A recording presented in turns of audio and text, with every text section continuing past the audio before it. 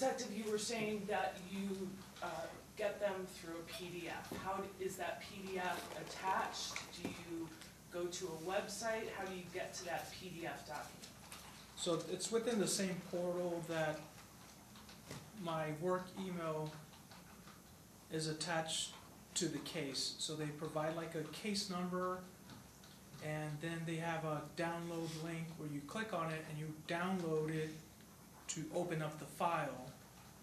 And they come as PDF files, which is pretty much, looks like it's just scanned paper, and you go through the, each download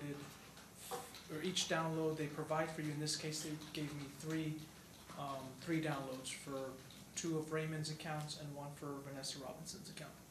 Did they give you any? Your Honor, I don't object, but did you say 2 Raymond Davis's accounts? I just didn't hear them.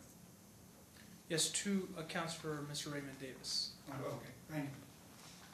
Thank you, officer.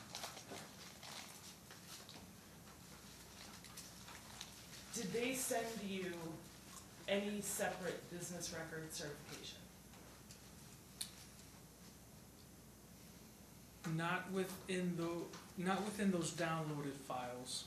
The only thing I have on top of the file would, on top of each piece of paper, says Facebook business record.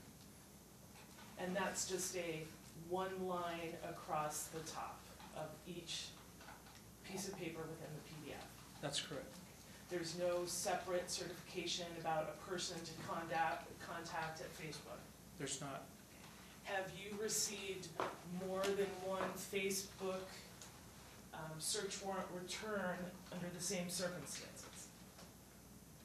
For this case? Not for this case, just overall. Is that how you always receive a search warrant return from Facebook? From my experience, yes. Have you ever received a separate business record document from Facebook in these search warrants that you've executed? Not that I recall, no. Okay. And the portal that you use to communicate with Facebook, tell me about who that's designed for. It's all designed for law enforcement personnel. Okay. Does that include state and federal law enforcement personnel? I mean, do you know any different way to get a hold of Facebook? They provide a lot of phone numbers and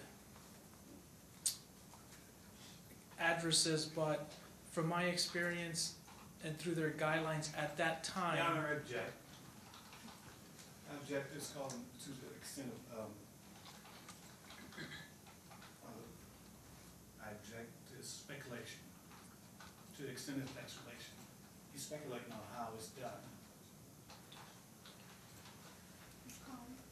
You said at the time in 2015, this is how it was done. So if you know, your knowledge is fine, if you have personal knowledge. Around that time frame, they provide guidelines on their website or within the law enforcement portal.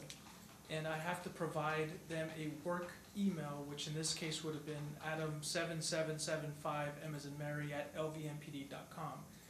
And they, I don't know how they do it, but they confirm that you're a working entity with the police department, and they have you first request a preservation letter, and then they have you upload the search warrant when the link is provided at their, I guess when they decide to do that.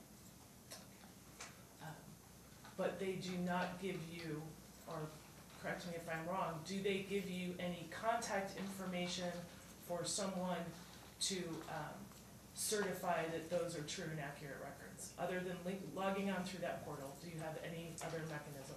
At the time, not to my knowledge, I don't. Did I have you go back and look for that certification?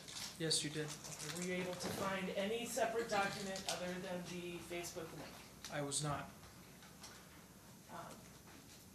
State would renew my request to have the detective look and testify to the Facebook downloads.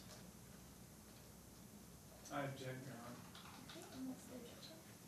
On grounds of hearsay.